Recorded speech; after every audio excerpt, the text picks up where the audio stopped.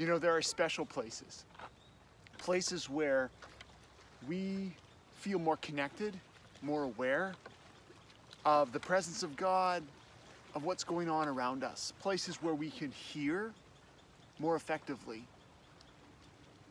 Today's Spirit Spark is to find that special place and return to it on a regular basis. Now, I'm here at the harbor in Ryandale, and it's not hard to find special places here. And this bench here on this edge of the lake where you can look up and down, well, it's a special place, and I hope to return to it regularly.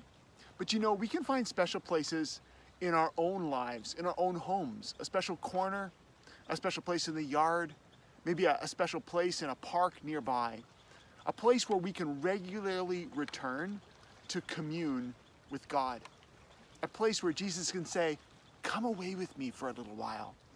Come and be with me. And so my challenge to you is to find that special place, maybe a few special places, a place you can go where you're in God's creation and you can breathe and think and see and celebrate, but maybe also a place you can go where there are no distractions, a dark place even, a prayer closet.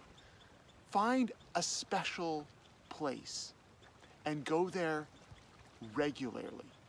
Meet with Jesus in a regular place and find that your own life in Christ is enhanced because of it. That's today's Spirit Spark. Find that special place.